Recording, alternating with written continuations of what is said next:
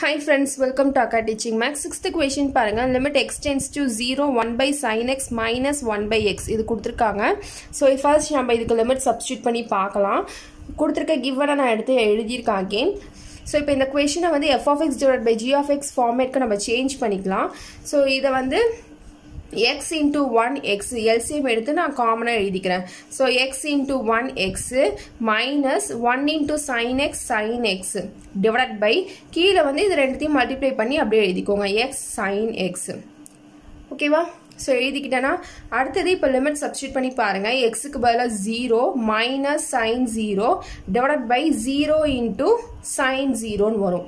sin 0 ஓட value என்னன்னு பாத்தீங்கன்னா 0 தான். சோ அப்ப 0 minus 0 divided by 0 ன்னு வரும். 0 by 0 இது என்னது indeterminate form, தேரப்பெறாத வடிவம். சோ தேரப்பெறாத வடிவமா இருந்துச்சு அப்படினா எலோபிட்டால் விதி வந்து நம்ம இங்க யூஸ் பண்ணுவோம். சோ நான் அந்த வேர்டிங்ஸ்லாம் எடுத்து எழுதிக்கிட்டேன். both English and தமிழ்லயே எழுதி இருக்கேன். Indeterminate form na தேரப்பெறாத வடிவம் applying L'Hopital rule. So L'Hopital rule இப்ப யூஸ் பண்ணி f of x divided by g of x differentiate பண்ண போறேன். ஓகேவா? So limit x tends to 0. இங்க என்ன இருக்கு? x minus sin x divided by x sin x ன்னு இருக்கா? இதை எடுத்து எழுதிக்கோங்க. இதை தான் நம்ம differentiate பண்றோம். இது f of x, இது g of x. So differentiate பண்ணிக்கலாம். Limit x tends to 0. x differentiate பண்ணா 1 minus sin x differentiate பண்ணீங்க அப்படின்னா cos x divided by கீழ வந்து எப்படி இருக்கு? uv ஃபார்முலால இருக்கு. uv dash plus vu dash. ஓகேவா? u க்கு பதிலா இங்க என்னது? x, v க்கு பதிலா sin x. ஓகேவா? so u அப்படியே எழுதிக்கோங்க. u னா இங்க x, v னா sin x. so x, v dash னா sin x differentiate பண்ணனும். sin x differentiate பண்ணீங்க அப்படின்னா cos x plus v அப்படியே எழுதிக்கோங்க. x differentiate பண்ணீங்க அப்படின்னா 1. Limit x tends to 0, 1 minus cos x divided by x cos x plus sin x ன்னு வரும். இப்ப limit x tends to 0. எல்லை வந்து x tends to 0 ன்னு கொடுத்திருக்காங்க. சோ அப்ப நம்ம சப்ஸ்டிட்யூட் பண்ணோம்னா 1 minus cos 0 ன்னு வரும். இங்க 0 into cos 0 plus sin 0 ன்னு வரும். ஓகேவா? cos 0 ஓட வேல்யூ பாத்தீங்கன்னா 1, sin 0 ஓட வேல்யூ பாத்தீங்கன்னா 0. இது டேபிள் வேல்யூ தான். ஓகேவா? so 1 minus cos 0 ஓட வேல்யூ என்னது? 1 divided by இங்க 0 plus 0 ன்னு வரும். 0 divided by 0 ன்னு வந்திருக்கு. again இது என்னன்னு பாத்தீங்க அப்படின்னா indeterminate form, தேரப்பெறா வடிவம். ஃபுல்லா எழுதிக்கோங்க இந்த இடத்துல. again என்ன பண்ண போறோம்? applying L'Hopital rule. so அந்த wordings இங்க எழுதிக்கோங்க. so English மீடியம்னா இங்கிலீஷ்ல எழுதிக்கோங்க, தமிழ் மீடியம் பசங்க தமிழ்ல எழுதிக்கோங்க. ஓகேவா? so திருப்பி differentiate பண்ணனும். so இத differentiate பண்ணும்போது இது கிடைச்சது. இதுக்கு லிமிட் சப்ஸ்டிட்யூட் பண்ணோம், indeterminate form வந்துச்சு. திருப்பி இப்ப இத எடுத்துக்கிட்டு நம்ம differentiate பண்ணனும்.